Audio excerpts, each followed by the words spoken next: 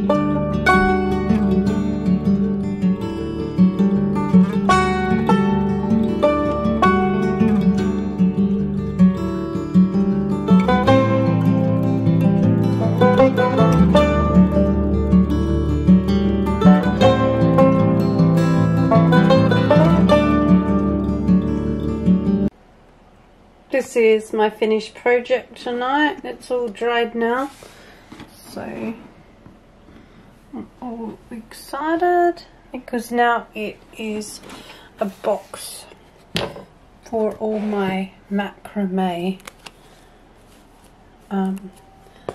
earring, and these are small cords so I can make all my earrings. It's cute. I've got like a little clip here so I can actually clip on the smaller work and work from inside the box. It's so cute. How cute is that? All made from my shoebox. What do you think, peeps? Is it cute? I'm really happy with that. Great little project done while watching a movie. Yeah, I've got some buttons here,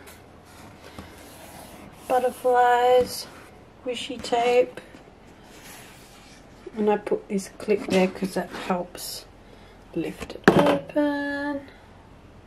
I put a little heart pendant here that I made in pottery, so it's all personalised. You can actually clip in notes in here if I want. Yay! Cool project. Thank you for watching my week 10 wrap up, and we'll see you on the next video. Don't forget to subscribe on your way out. Thank you.